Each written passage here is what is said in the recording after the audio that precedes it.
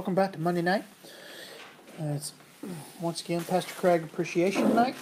I think I can count on probably one hand over the last 4 years how many times I've had to cover for him on Monday night. He has an excellent attendance record for which he has received several blue banners to hang in his room. Thanks, Pastor Craig. If you're watching this is a test to see if you watch. I want you to come back to me and say, you're welcome, if you watch this. All right, very good. In honor of Pastor Craig, quick review. Who wrote the book of Hebrews?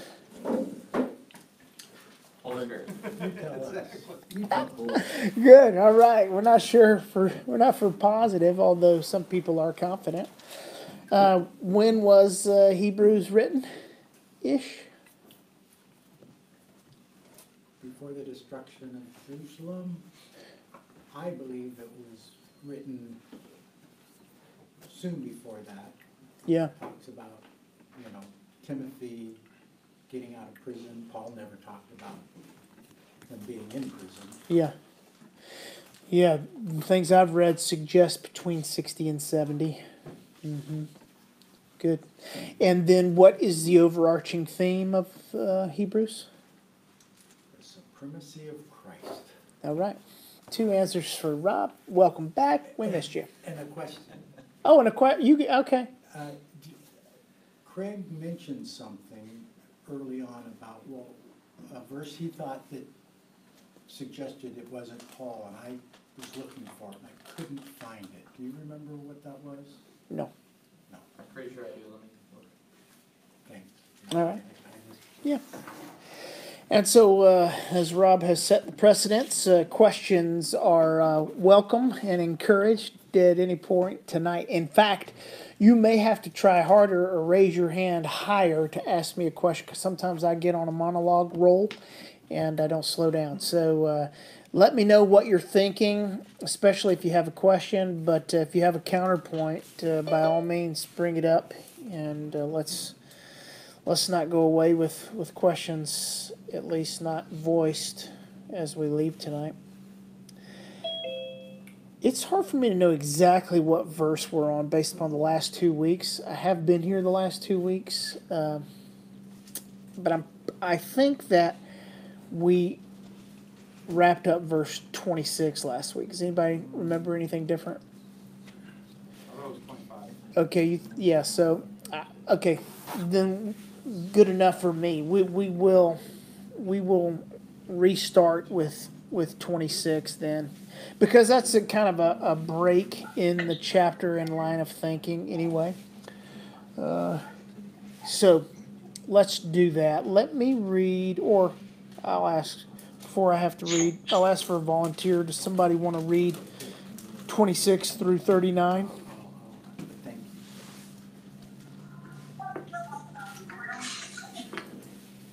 you. I can if needed.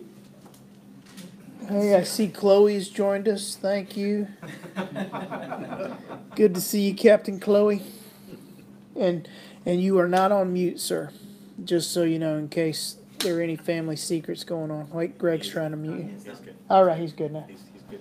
All right, 26 through 39, anybody? I'll read it, Chris. Thank you, George.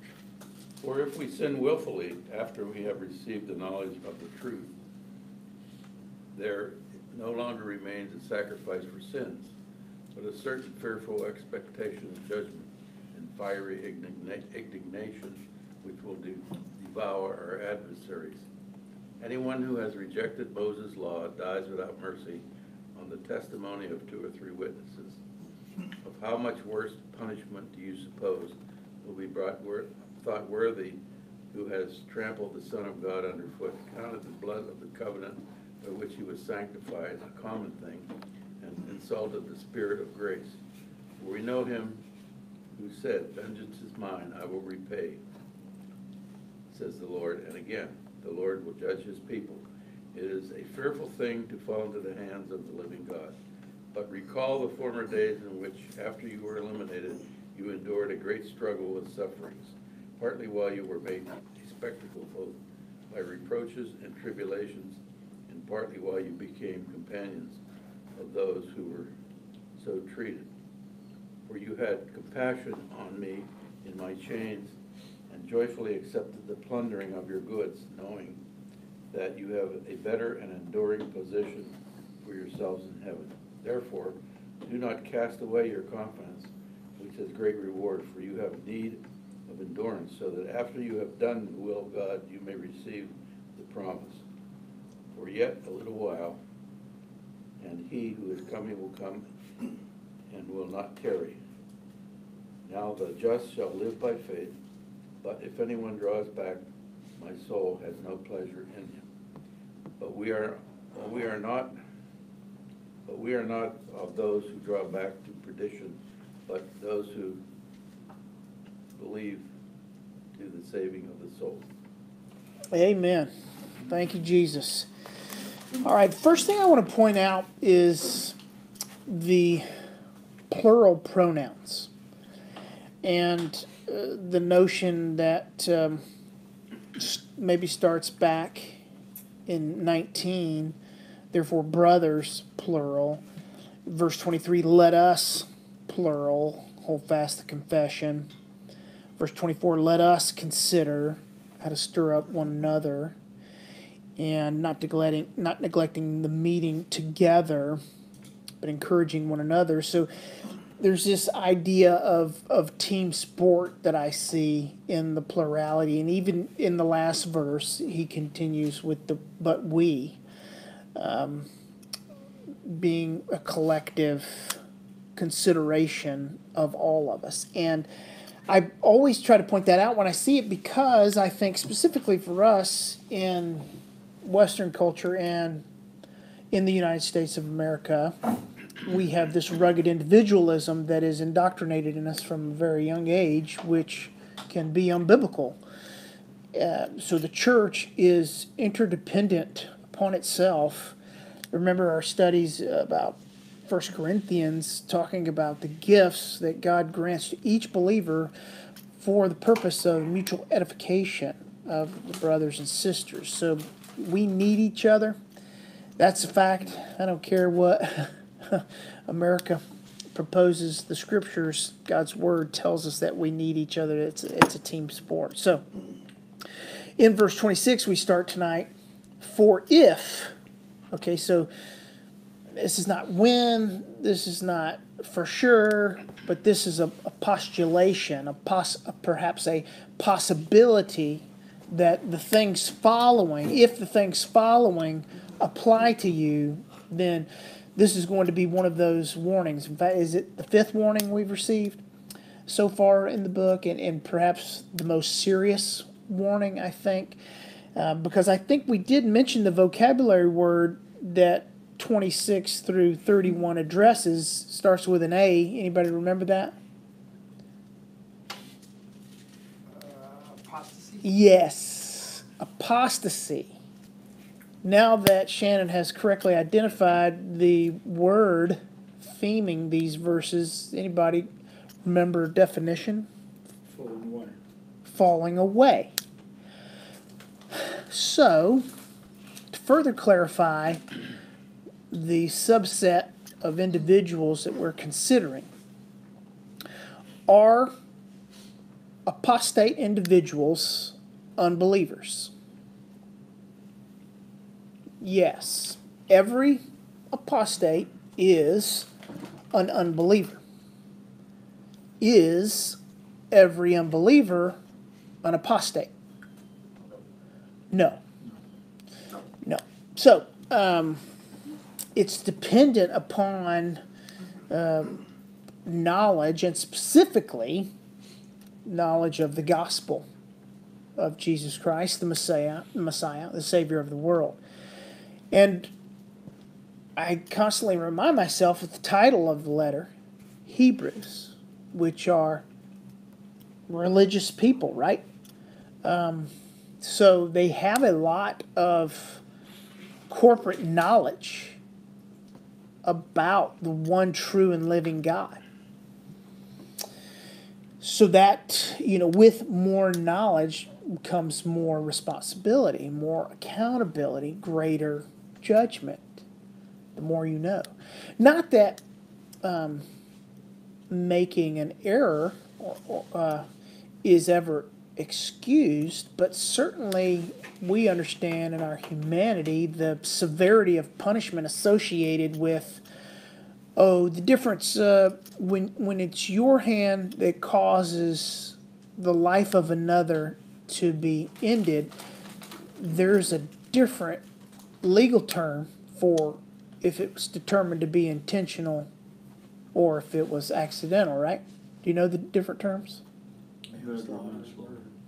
Yeah, manslaughter, unintentional, and first degree murder, worst, intentional. So, and they come with different sentences in the legal system as well. So, all right, that's good, I think, backdrop for verse 26. If we go on sinning deliberately after receiving the knowledge of the truth.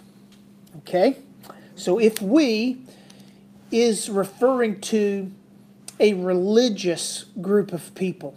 All right? Not necessarily a believing group of people.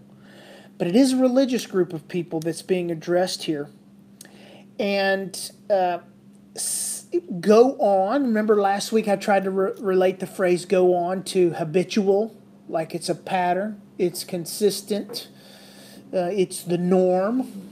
And sinning deliberately was the crime here.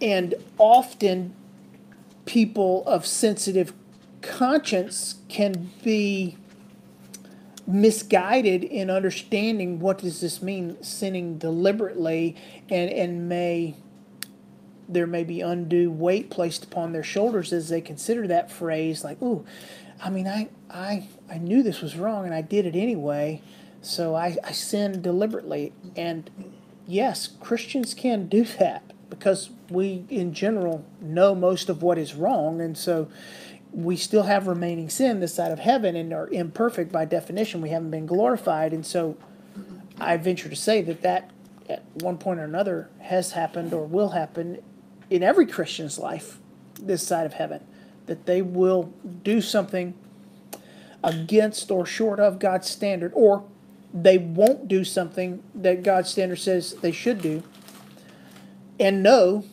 that the fact that they did it or didn't do it was wrong.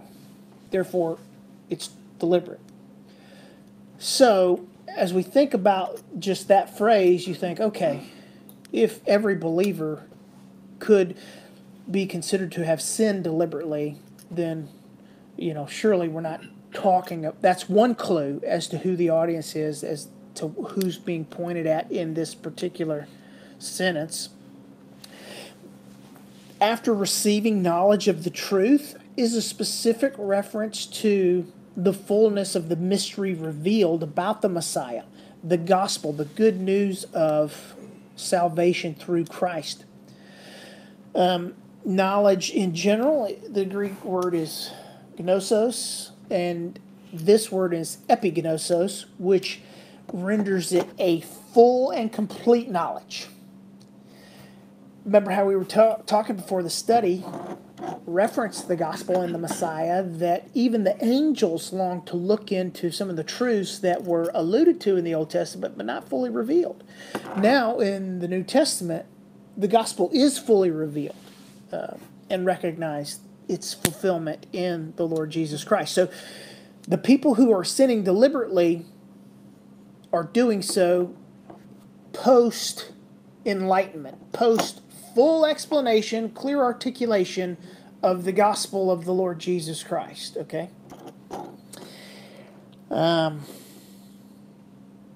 There no longer remains a sacrifice for sins.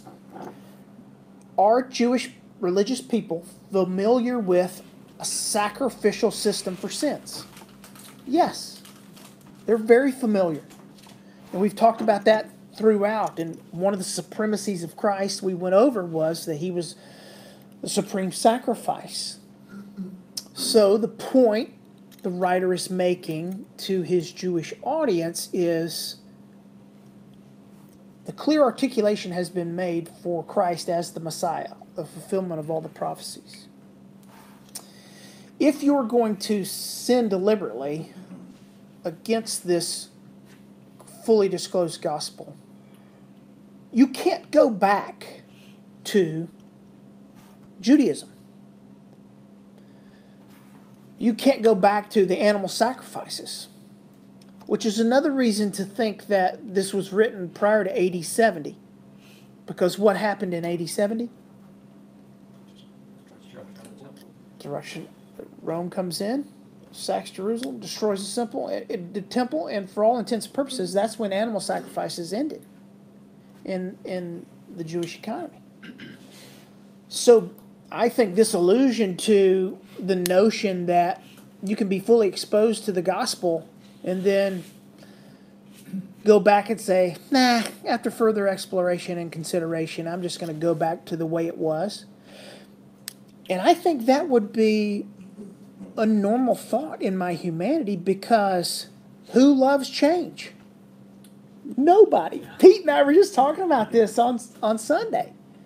As a general rule, we don't like change. Change is hard. We resist change. There's some physical laws that describe that. You know what the resistance to change is called in one word in physics? It starts with an I. Inertia? Inertia. Straight from Army intelligence. See? Proof. Things in motion tend to want to stay in motion. Things at rest tend to want to stay at rest. We don't like to change. And so it would make sense in my humanity that I would say, yeah, you know what, I'm going to go back to what I'm used to. The animal sacrificial system. In anticipation of what? Even in anticipation of the coming Messiah. Because I know the Old Testament, I know the prophecies that there is going to be a Messiah coming, but I've just decided that Jesus is not the Christ. He's not the Messiah. All the truths have been fully disclosed to me. Epigenosos, I understand exactly what you're talking about, but I've come to the conclusion, no, I don't think so. I received it at first. I've been here for I don't know how long, an undetermined amount of time, but now I'm going to fall away. I'm going to go back to where I was.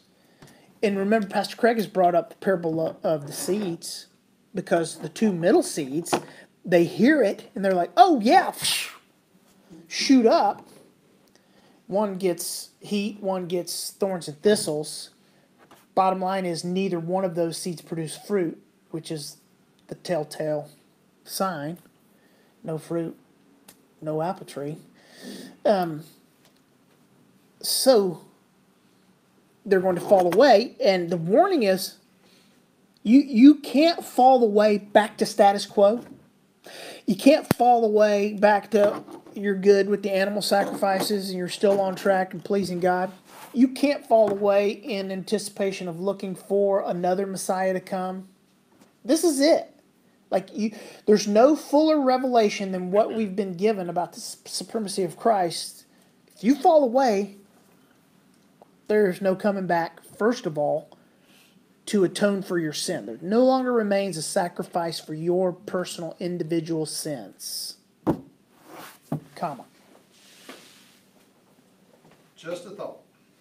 Wonderful. So they've received full knowledge that they deliberately sin, so they think that because they know they did wrong, that they make a animal sacrifice to try to still be in good grace. Let's go a little further so that from the text, narrow down what this deliberate sinning is. Because it's not a general deliberate sin like I alluded to earlier, when some Christians misinterpret and think, oh, I sinned deliberately, so this is talking about me. I didn't say what sinning deliberately was. I just said, no, it's not talking about you. When you know the speed limit's 45 and you deliberately go 50. That's not what this text is talking about. So let's hold that thought and see if we can make it fuller in the verses to come. And if we don't, bring me back there. Okay. So when the we he's talking about, is he addressing believing Hebrews or all Hebrews? Is this message for all of them, or does he, at this point, addressing those that have confessed belief in the Messiah? I think to be gracious, because of the plural pronoun, we, he's giving opportunity for anyone to be included. Any of us religious people. Because the similarity that all of us have in this conversation is we've come to at least profess with our mouth embracing from the epigenosos the truth, the full knowledge of the truth that Christ is the Messiah, the fulfillment of all the Old Testament prophecies we've been studying since we were kids. So all of us at some point have said out loud, we believe. Now he's about to make a distinction to say, okay, since we're all right at this moment, at this verse, he's placing us all in the same boat, potentially. Now, we know we can't all be in the same boat, and we're not going to be in the same boat when we get to verse 39. But he's making room for, if the shoe fits, wear it. So, in my humanity, I don't know the genuine nature of your salvation, if you're truly saved or not. So, the warning goes out to all of us. And it's good motivation for all of us to... I mean, the New Testament is replete with ideas of examine yourself to see if you're in the faith. Walk in a manner worthy of the calling with which you have been called. Know that Christ is in you, unless, of course, you don't pass the test and know that Christ is in you. So, everyone needs the encouragement on the team to pick up your knees, hustle, sprint all the way through the base. Don't let up prior. You don't know when the throw's coming in. Your job is to get past first base. So, if we were to slow down prior to getting to first base, we might get thrown out and prove ourselves to be on the bench, off the field. So for now, let's let it potentially be for everyone who's listening. If the shoe fits, wear it. If the shoe fits, try to find another shoe. Really. But good question. Go ahead. So if I understood his question and the two he was asking about, you think this could be speaking to unbelieving Hebrews? It is. It is going to prove itself in this verse here. This message is for the unbelieving, apostatizing Hebrew. Yes. What about those who don't claim Jesus as Messiah? Is that what you're referring to? No. Okay. If you haven't claimed Jesus as Messiah, you can't apostatize. Okay. You can't fall away. Right. Okay. And this section of verses is specifically addressing falling away. So it's specifically addressing those who claim to be part of the church, whether they are or not. Those who They're claim not. to be. They claim to be, Right. Yes. but past tense, they claim to be. Yeah. Because let's go on and consider present actions. Present actions, they go on sinning deliberately. They once claimed to be part of embracing this change of Christ is the Messiah. The prophecies are fulfilled. Us Jews are going to be Messianic Jews, believing Jews, Christians, following Christ, the Messiah. Okay? But some of these people are now going on sinning deliberately after receiving this full knowledge of the gospel, and the writer warns, if we do this, there's no longer sacrifice for sin. We are just got in way over our head deep water. Comma. Verse 27. So, a sacrifice for sins has been historically understood as a good thing. Appeasing God,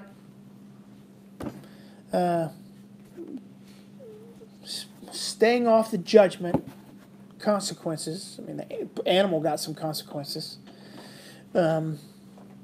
So, that's a positive sense. What's the other side of the coin? Verse 27. Everybody ready to go to that? Frankie, Sky, Tom, y'all ready to go to that? Thumbs up? Yes, sir. Okay, thanks. 27. But a fearful expectation of judgment and a fury of fire that will consume the adversaries, period. Instead of, for you who go on sinning deliberately against the gospel, that Christ is the Messiah, instead of there being some other sacrifice for your sins that can take care of it and make you okay with God, the opposite is what's waiting for those in the plural pronoun we who are guilty of this. The opposite. What you have to look forward to is fear as you expect rightful judgment on sin, which every Hebrew did have an accurate concept of sinning against the holy God, and from that comes judgment. That's a normal part of their life, their upbringing, their education. So you don't look forward to judgment. It's like, oh, I expect this because I've been taught, and I know, Paul tells us in Romans chapter 1, you know you're going to answer to God. You know He's there. You know what's right. You know because He made you to know Him, because you're made in His image. So you know, and you're fearing that day. That's why you want to suppress the truth in unrighteousness. Like, turn the radio up louder. Give me another alcoholic beverage, illicit drug. Let me escape the reality that my conscience is telling me you're going to answer to God. You're going to answer to God. He's not going to be happy with you. You're going to get judgment. It's not going to go well for you. Let me suppress the truth and unrighteousness, try to drown that out, because I can't go to sleep at night when all I have is a fearful expectation of the judgment that is rightfully going to come to me in my rebellion against God. And a fury of fire that will consume the adversaries, which makes me think of Shadrach, Meshach, and Abednego. And turning up the furnace 10 times hotter than normal, such that the guard who was throwing the 3 guys in died executing his duties of taking them to their execution. He got executed because he got too close to he wasn't guilty of anything. He was a faithful servant of the king, bowing down, yeah, worship you, king, earthly king. But he died because he got too close to the fury of the fire of that earthly judgment. That some earthly king says, you violated the law, you violated the commands of the sovereign, and so you're going to pay. And the writer says, what you have to look forward to is a fearful expectation of judgment and a fury of fire that will consume the adversaries. Whom will this fire consume? The adversaries of who? God. Are genuine believers ever referred to in the Holy Scriptures as adversaries of God? No. So if you are included in this plural pronoun we, if we, then fiery fury, adversaries of God. The we that are being addressed right at this moment are adversaries of God. By definition, you can't be in Christ and be an adversary of God. That helps me think through these words and who the plural pronoun is referring to. It must and can only be speaking to an unbeliever.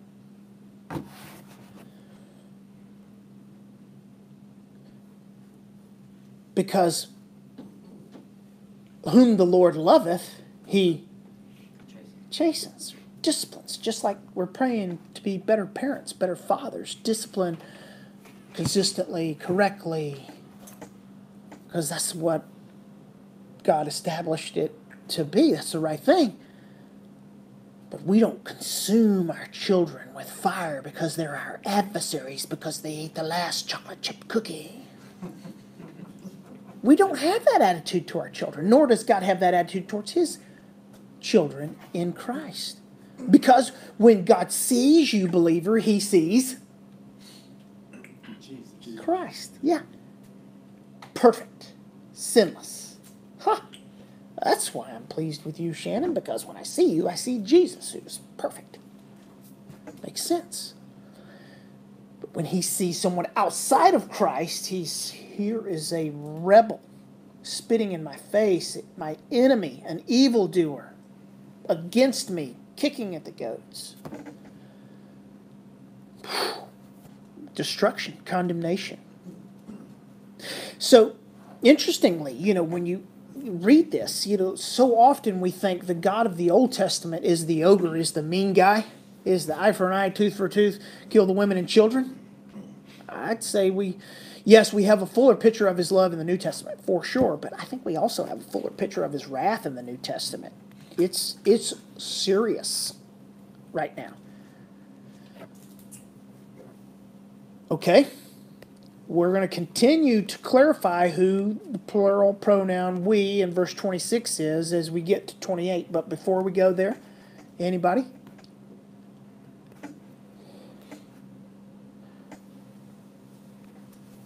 Hearing no one, seeing no one, I'm going to go to 28. Anyone who has set aside the law of Moses, all right, who are we talking to? Hebrews, do they know about the law of Moses? Yes. So, as that zebra says on Madagascar, now you're talking my crack-a-lackin' language. They know the vocabulary words he's using. He's using an analogy. He's using an example that is totally familiar to his audience. They understand. Yeah, okay. Anyone who has set aside the law of Moses, got it, dies without mercy. Definition of mercy again?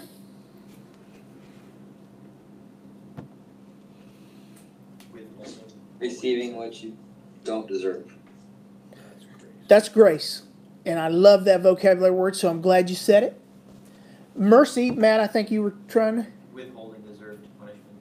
Withholding that what you do deserve. And it's mostly punishment, yes, in every context. So, without mercy, because if you got mercy, then you wouldn't get the punishment you deserved. And you deserve punishment. Why? Because you set aside the law of Moses, the commandments, which requires death.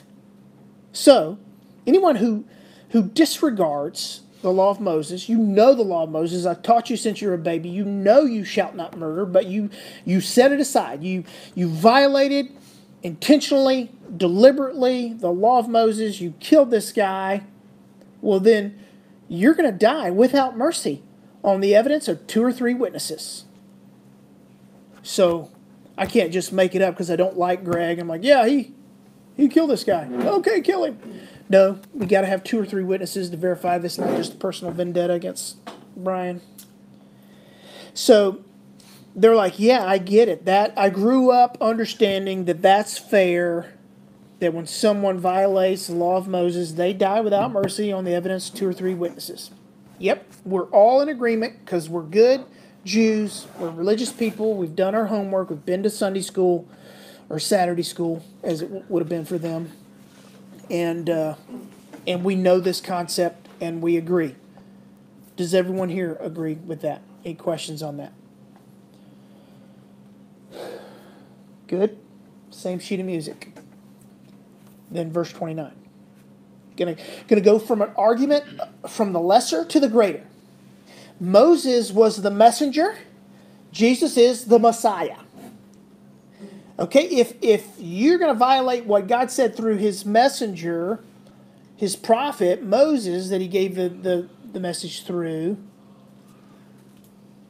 if you're going to violate the Son, it's going to be a bigger deal, right? Because when your worker comes and gives you the message, it's one thing, but when the owner sends his own son, that's a much bigger thing. There's, Pete, correct me if I'm wrong, but the king or queen's son is called a prince. Yeah, and a daughter's princess. And that's not a title they just hand out to anybody. It signifies it's kind of a big deal. Yeah, royalty. So, how much worse punishment? And by the way, what do you mean worse punishment? I thought we just talked about he dies. You going to give me 40 lashes after I'm dead? Oh, that's not going to be any worse for me. I'm dead. Where are you gonna go when you did them? Yeah. Yeah, you shouldn't fear those who kill the body only, but he who kills the body and the soul. I remember somebody saying that in the New Testament. Yeah. How much worse punishment the audience says to his, the writer says to his religious audience, do you think? Religious person who knows the law of Moses and understands this concept as being rational, will be deserved by the one. Who's the one? The one in the plural pronoun we from verse 26.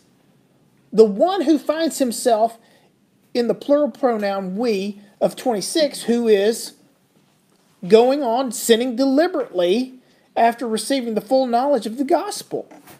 How much more is that person going to deserve worse punishment than death if that person has trampled underfoot the Son of God?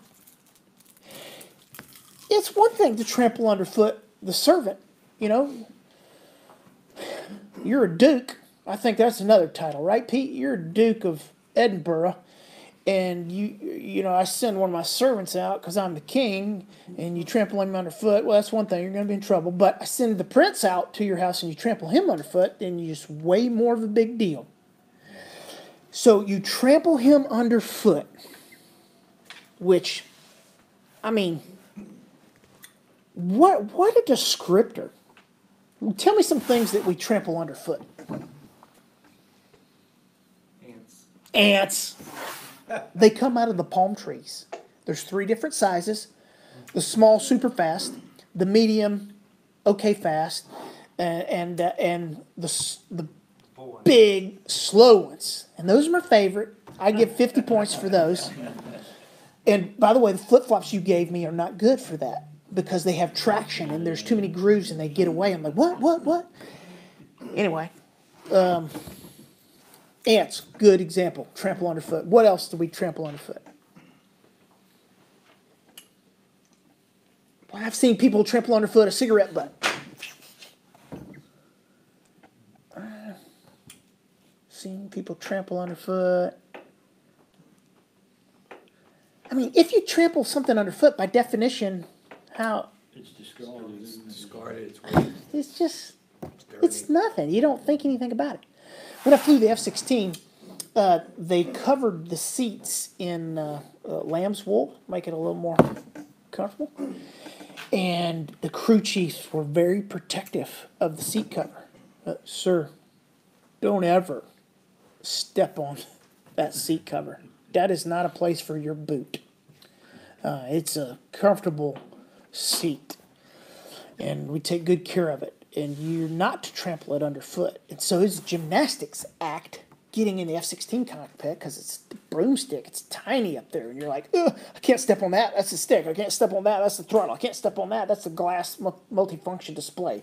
Can't step on that. That's the radio. I mean, how am I supposed to get in here? You know, I need to really just step on that big seat so I can get my feet down in the rudder pedals. Anyway, you know, don't trample it underfoot. Things that you value, you don't trample underfoot. And God the Father's Son is the most valuable, right? The prince. So you, nobody, the one, will be deserved by the one. The one doesn't even have a name or a title. And you're going to trample underfoot the capital S Son of God? And you think that's going to go well for you? Like, who in their right mind would think that? This person is described further as profaning the blood of the covenant. Profaning. Profanity. Vulgar. Inappropriate. Taking something that's holy and set apart and treating it as common or normal or dirty. Something that's clean and making it dirty. Anytime Heather uses a white tablecloth, I always profane it. It never looks the same again. after I get done with gravy or hot sauce or something. The blood of the covenant, I mean, the Jewish people, they know about covenants, right? Been several covenants that they've studied in the Old Testament, and they know about blood because we've been talking about blood sacrifices and how God has put up with them in some way because of the animal sacrifices. Acts chapter 17, maybe.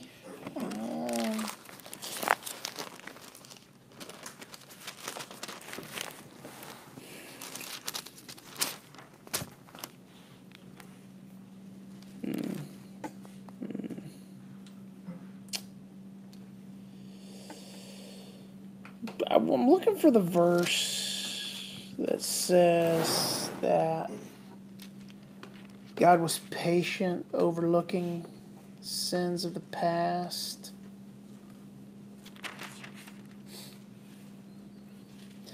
Verse 30. Acts 17, verse 30. The times of ignorance, that would be the opposite of epigenosos. That would be the opposite of Hebrews 10:26, having a full knowledge of the gospel of Jesus Christ. We've talked about that for the third time. The Old Testament wasn't completely clear. They were, in a sense, ignorant. They didn't know exactly who the Messiah was when he was going to come. The times of ignorance God overlooked. Were they sinning in the Old Testament? Yes.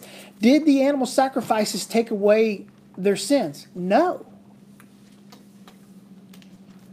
Would God have been justified to strike them all dead? Yes.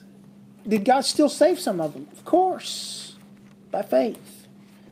We'll get to that next chapter. But now, back to Acts 17:30. But now he commands all people everywhere to repent, because he has fixed a day on which he will judge the world in righteousness by a man whom he's appointed, that's Jesus. And this he has given assurance to all by raising him from the dead. Kind of a big deal. So, in the past, they were the benefactors of God's patience, that he didn't come down and expend his wrath on their sin, that he allowed them to go through these rituals with the sacrificial system and say, okay, we're just going to be good with that for now, because he knew his plan and that the wrath would be poured out on the Lamb of God. So my whole point is understanding the covenant relationship between God and his people, and specifically how blood was a part of that. As we already covered, I think, in chapter 9, without the shedding of blood, there is no remission of sin. So these people, they understood the blood of the covenant, is my long-winded point.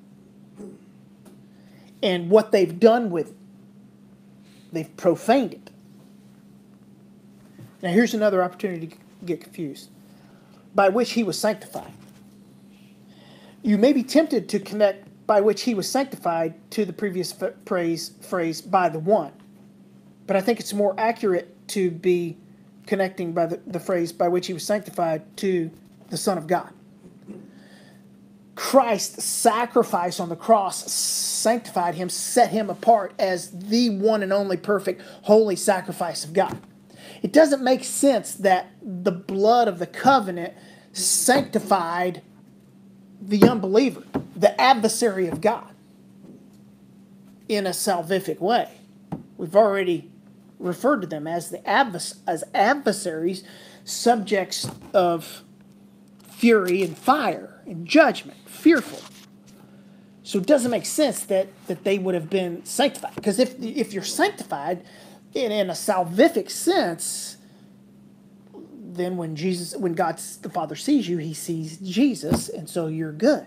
So it doesn't make sense to connect that. It makes sense to connect the fact that Jesus Christ, through his obedience, his incarnation, and his subjection and submission to the Father, sanctified himself. He was purified. He was proven holy, set apart, different than all of us. That's what makes the descriptor, he was a supreme sacrifice, true. He was set apart from all the other sacrifices. His sacrifice was sanctified. So, let's read it all again, 29. How much worse punishment do you think will be deserved by the one, the apostate, the person who said, okay, yeah, I'm on board. Yep, Jesus is the Messiah, but now is like, nah, I'm not. I'm trampling underfoot the Son of God, Jesus, the one you're calling the Messiah, the one I'm no longer calling the Messiah. And I'm profaning, I'm treating it as normal blood. I'm saying Jesus was not God. He's not the Messiah. His blood was just like my blood. It's just normal blood. I'm profaning his holy, righteous blood from the cross of Calvary. I'm offending God, the Father. I'm offending God, the Son, in the final phrase of verse 29. And this person, this one who's doing this, who is going on sinning willfully against the full exposure to the truth of the gospel, he's outraged the Spirit of grace. We talked about how we don't need to discipline our kids in an outrage. God doesn't discipline us in an outrage. He lovingly disciplines us.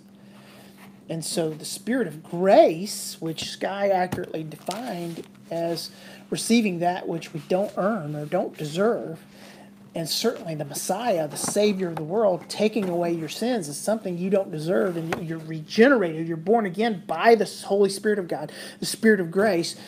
The Spirit of grace has been outraged because the Spirit of grace is able to do what he's able to do in regenerating you because of the work, the completed, sanctified work that the Son of God did on your behalf, and you reject that and you trample it underfoot, you just made the list. You just got on my bad side. And there's no getting off of that bad side. You denounce the Christ, you deny the Christ, game over. Outraged the Spirit of grace. Verse 29.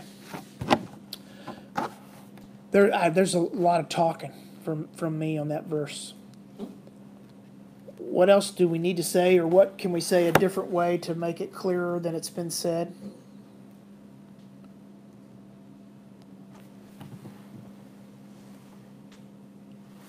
All right. Sorry, obviously he's speaking specifically to them in this letter, but I think there's so many people, it's just very common in my mind, and my perception of at least the American church.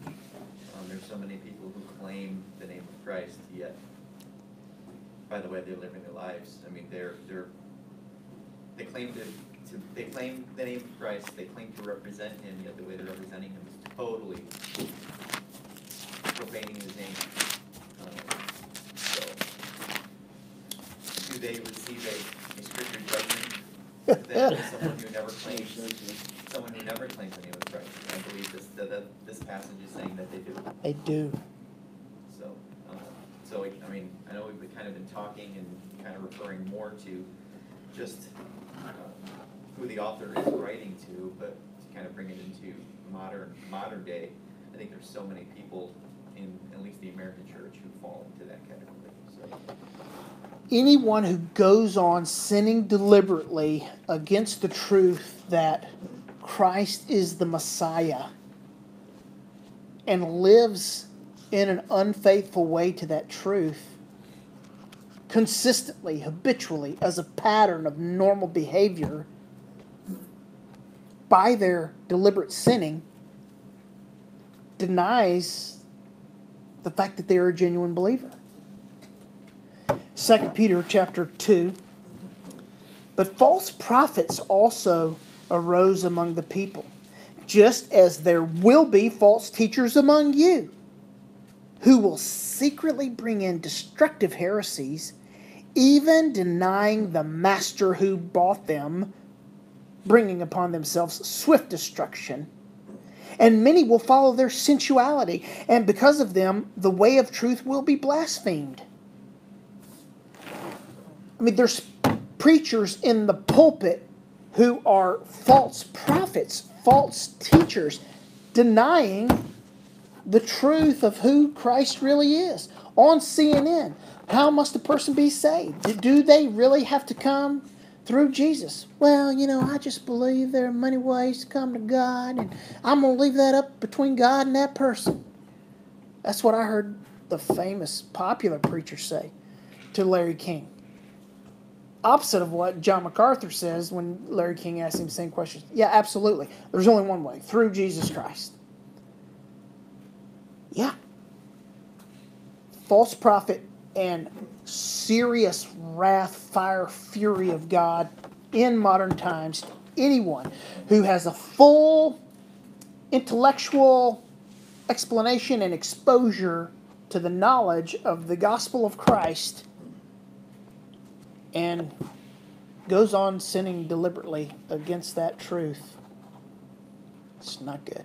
The Spirit of grace is outraged against false teachers, false prophets, and false believers, false professors who say, yeah, I'm a Christian. And then, you look at them, you're like, the only thing about you as Christian is the fact that you just said that. That would be the only thing that makes me think, according to what I've read in the scriptures, that you're a believer. Yeah, it's applicable to some people today, not just to the religious Hebrews that the writer is speaking to somewhere between 60 and 70 AD. That's the definition of an apostate, though, basically, is what? Falling away. Yeah. So, if you would adhere to the truth of the gospel, you would live it. Yeah. And so, although they may not necessarily be professing a fall away, which that is certainly, the complete and honest reality of some people, and we've talked about that even over the last couple of years, some celebrity, well-known people who've said, yeah, I'm no longer a Christian. But I think it's possible to fall away in your actions. Mm-hmm. So, yeah, like those 3 words you say, I am a Christian, they really don't mean anything compared to all the other things that you're saying in your life through your post on Facebook and the things you entertain yourself with and every other word that comes out of your mouth and the places you go and the things you do. You have fallen away from that truth of the gospel that calls you to live holy and separate lives. And I think the confusion that some people have when they hear falling away is that in order to fall away, you have to be a part of that thing. When you think of it like that, and you think of that to be a part of that thing, well, they must be a Christian in order to fall away from it. But I know that's not what he's referring to. They're claiming to be a part of it. They're hearing that they have the knowledge. They're hearing the gospel, and they might be a part of the fellowship. They might be a part of the congregation, but it doesn't mean they're a part of the body. And that's been true since the beginning of the book, hasn't it? Go back and look at the Jews. I mean, yeah, they're all Jews, right? So they are Jews, but a lot of them fell away from what does it mean to be a Jew? They abandoned it. They didn't stay faithful to it. And Paul talks about that in Romans 8, 9, 10, 11 maybe. A lot. So, yes. And that's what Peter was saying. Not only are they going to be a member of your church, they're going to be a pastor teacher in that church and be false, not adhering to the truth of the gospel, living from themselves, sensuality, sexual sins. Yeah. So to be associated with and identify with the Christian church is sufficient to fall away from in your thoughts, words, and actions. So that's a very good application, clarification. Thanks for bringing that up. Now, one of the, is it 1 John 2, where it's kind of the classic apostasy phrase? Maybe around 19 or something. They went out from us. They were not of us. Yeah. If they were of us, they would have stayed with us. Yeah. They went out so that it was clear. Yeah. That they were not of us. 1 John 2:18, children, it is the last hour. And as you've heard, that Antichrist is coming. So now many Antichrists have come. Therefore, we know that it is the last hour. They went out from us, but they were not of us. For if they had been of us, they would have continued with us. But they went out, that it might become plain that they all are not of us. I mean, go back to the parable of the wheat and the tares. And you remember, oh man, there's a bunch of tares in the wheat. You want us to go cut them down? Nope. Let them stay there till the harvest. Because if you go and you try to cut out all the tares right now, you're going to cut down the wheat. It's not going to be good for the crop.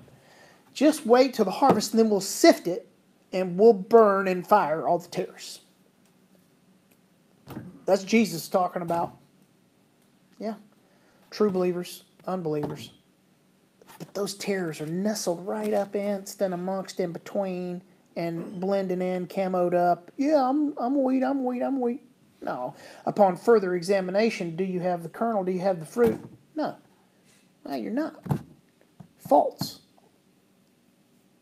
That's why, this Hebrews and James especially gets a bad rap, because of the emphasis on works. But again, they'll know that you're my disciples for the love that you have for one another. Jesus said, if you love me, you keep my commandments. You don't get saved by works, but someone who has genuine faith is working, is doing works of righteousness, is doing the will of the Father who sent him, is what Jesus said. And you're a Christian, a Christ follower. So that's the norm.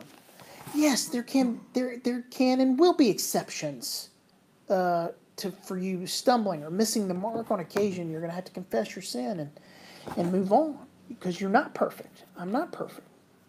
But the norm is we're striving for obedience and we're producing fruit of righteousness.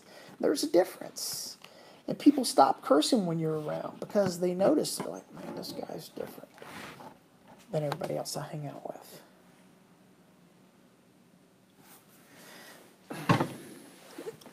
All right, so that's verse 29. We good? Yeah. All right. Looking good on the screen. Verse 30. For we, all of us in this room, we know him who said, what's he doing now? He's justifying what he just said. Like, look, I'm not exaggerating when I say how much worse punishment is it gonna be for the person who falls away from Christ as the Messiah. It's going to be terrible. And we know this, right? We know, I'm not just making this up, because we know from all the Old Testament that we've had growing up, we know some of the things that we've had memorized and we've quoted before. One of them is, vengeance is mine, I will repay. Anybody got their little notes there where that's coming from in the Old Testament? Deuteronomy. Song of Moses. 32. And we got, that's 35 that we just read. Vengeance is mine and recompense for the time when their foot shall slip, for the day of their calamity is at hand and their doom comes swiftly. So, this is God speaking about his enemies.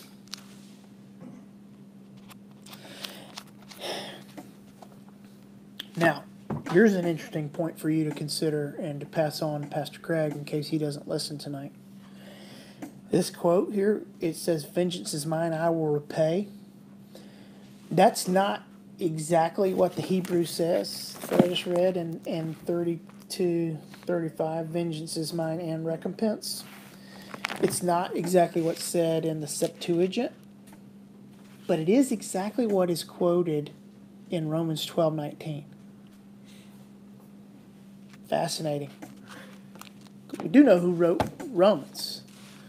We don't know who wrote this, but we know that the paraphrase that the author of Hebrew gives for Deuteronomy 32 is the exact same quoted paraphrase given in Romans 12:19, which is neither the Hebrew exact nor the Septuagint. Interesting. I don't know enough to have a strong opinion about who wrote Hebrews, but I find that, interesting as just a point of interest. Vengeance is mine, I will repay. So, vengeance is God. God is the one we're talking about pouring out fury and fire on his adversaries. So, what I just said is not an exaggeration because he's been saying this is who he is all along. And again, the Lord will judge his people. That's from verse 36, which actually says, "For the Lord will vindicate his people," in the ESV. So there's a sense in which, he's drawn both sides. Like adversaries, hammer's coming down. God's people, going to take care of them. But the point certainly here is, verse 31, it's a fearful thing to fall into the hands of the living God. You do not want to mess this up.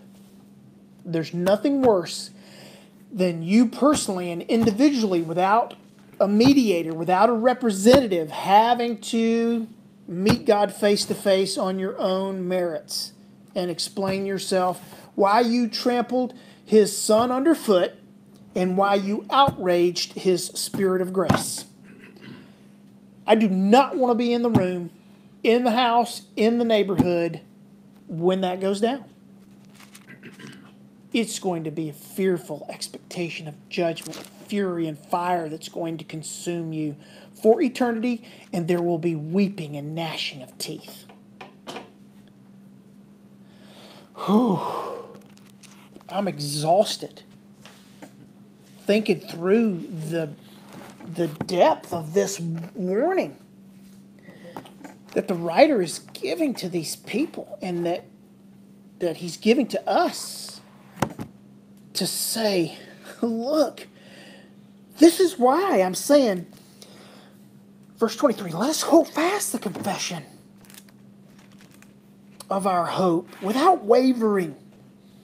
For he promises faithful, and let us consider how to stir up one another to love and good works, and not neglecting to meet together, as is the habit of some.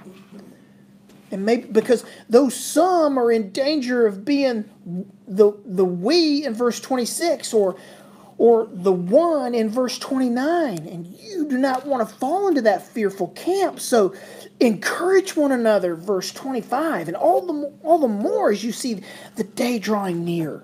And we read Peter say, it's the last time. And we read John say, it's the last hour.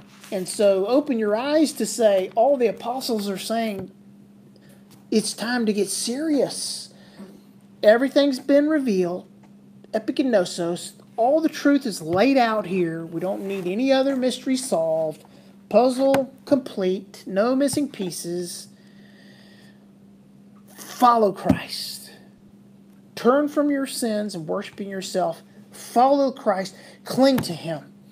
And help your brother cling to him. And don't let him get away with saying, hey, I'll see you tonight at Bible study. And then he doesn't see you tonight. Call him, text him, stop by his house, check on him. Hey, I want to stir you up to love. Love me. Why? I need you. We were there at church, and we had a left arm and a right arm and a left leg, but we didn't have a right leg. It meant somebody needed to kick a field goal But we didn't even have a right leg. So you think we got those 3 points? No, we didn't. Why? Because you decided it was a good idea to forsake the assembling together. So we missed the field goal because you were at home. You weren't even there, man. You got to be there. You've got to assume that we're going to need to kick another field goal. I need you there. Kick a field goal. It makes me excited when you score 3 points, man. I'm like, yes, we're going to win. Put me in, coach. I want to go hit somebody. I need you. I can't preach to nobody. I can't teach Bible study to nobody. That does not encourage me. But the fuller the room is, the more encouraged I am. Like, you mean I got all these teammates? I don't have to heavy lift on my own. We can do a team lift. That telephone pole becomes super light when the likes of those tattooed arms get around it, next to those big arms with a gold bracelet, next to that arm with a brace on it to make it stronger. Next thing you know, yeah, we can do this. But if it's just me and I'm staring at that telephone pole, that's all that's going to happen. I'm just going to stare at that telephone pole. But you got to stir me up, man, to love and good deeds. Yeah, let's take that telephone pole and haul it all the way across town. And then stand it up. And put a light on top of it. And let it shine. And sing, this little light of mine, I'm going to let it shine. That is funny. I'm laughing at myself. I mean, you know half the stuff I say is, I had no idea I was going to say that, right? Which is good and bad. Like, sometimes I shouldn't say it. Anyway. Okay, I think that took us through verse 31. What else do you got up to this point?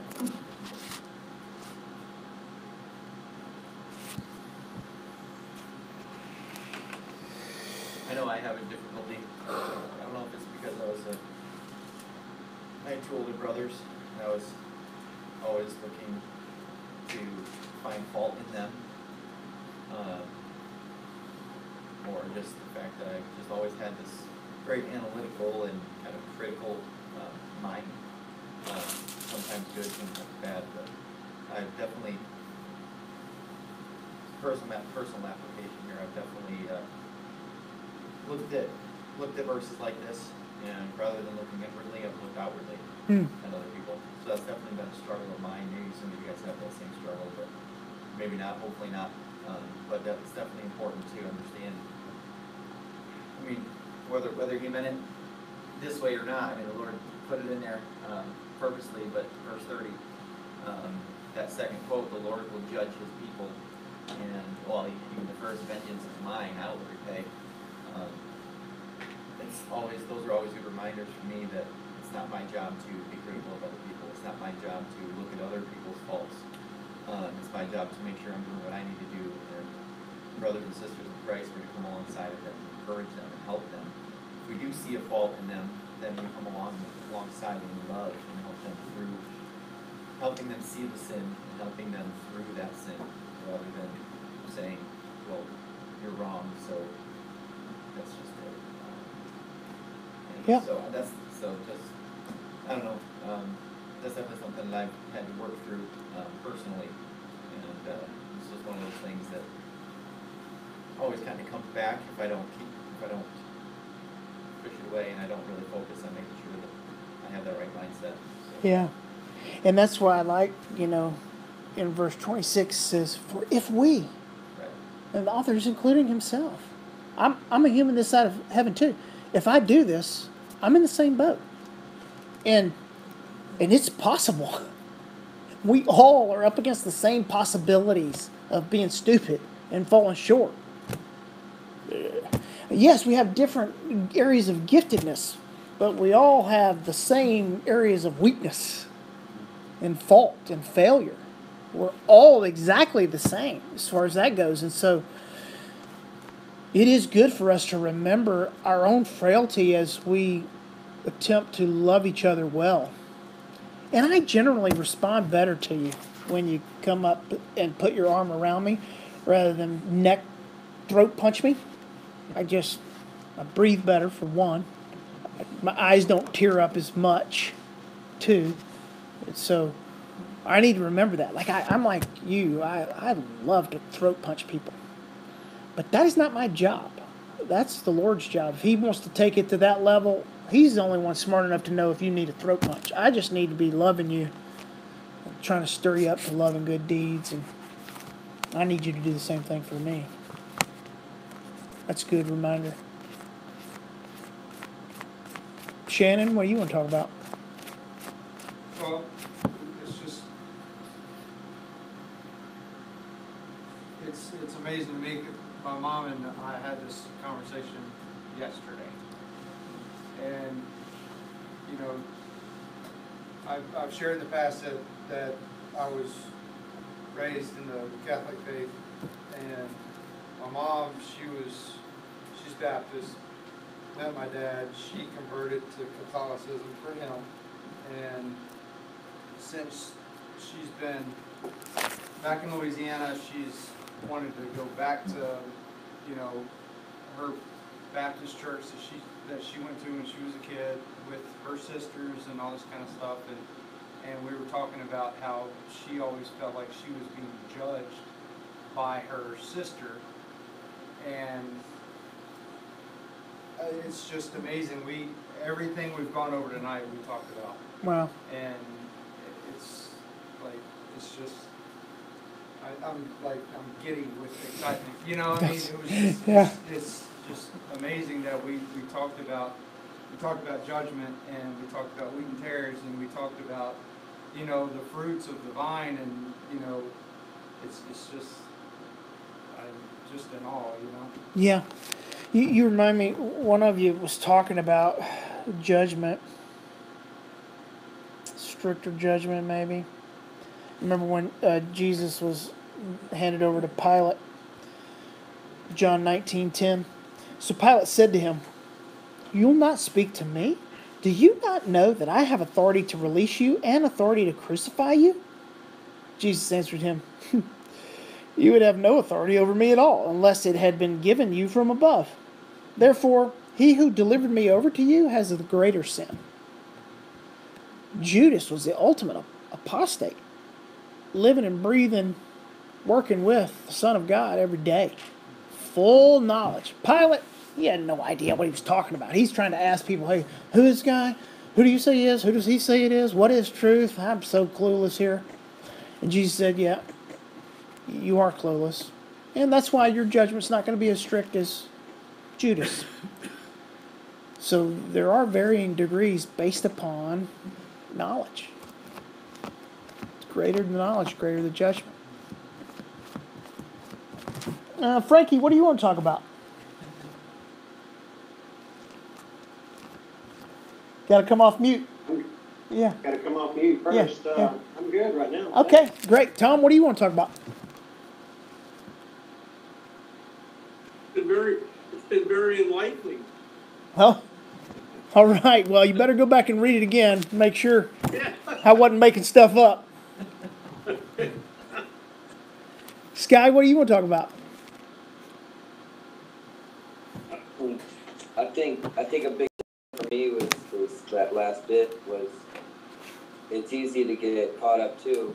Like you bring the first couple verses together with the last, you know, vengeance is mine, saith the Lord, but we're also called to spur on our brothers and sisters and to give warning and to help them and come alongside them, you know, and not confuse the two. Like, don't confuse helping out your brother or sister when you see that maybe they're going the wrong direction with being judgmental or being a judge and jury. You know what I mean?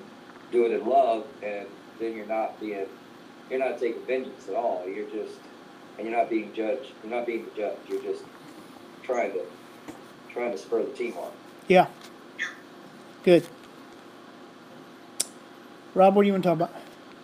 Well, I just take exception with one thing you said. Okay. You said we all have the same weakness. That would be great if we all had I the meant same I meant weakness. sin. I meant in general. Yeah. I didn't mean that I specifically. That's a big point of contention, is that the speck, you know, in your eye, I can see clearly, Yeah. but I Yeah. don't see the log in my eye. Yeah. No, you're right. It takes on different shapes and forms and times. I just meant we have the same sickness, sin. Yeah. Yeah, rebellion against God, pride. Yeah, Yeah. good clarification. That's where we sit down and start going, well, this must be talking about you. Because this one isn't my problem, this is your problem.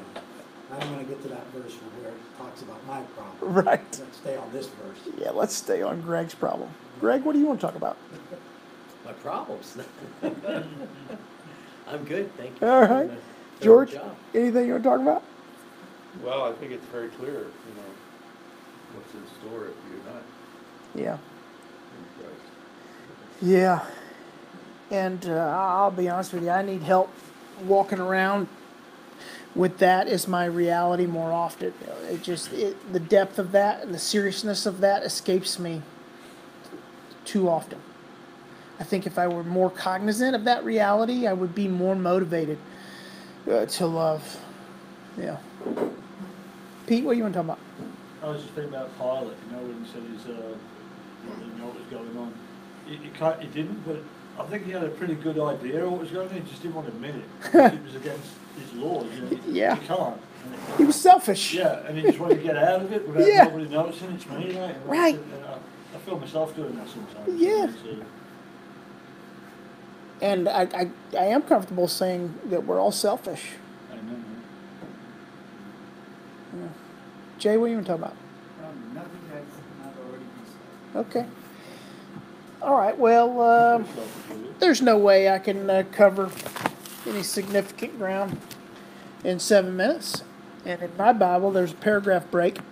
The good news is it's encouragement next week.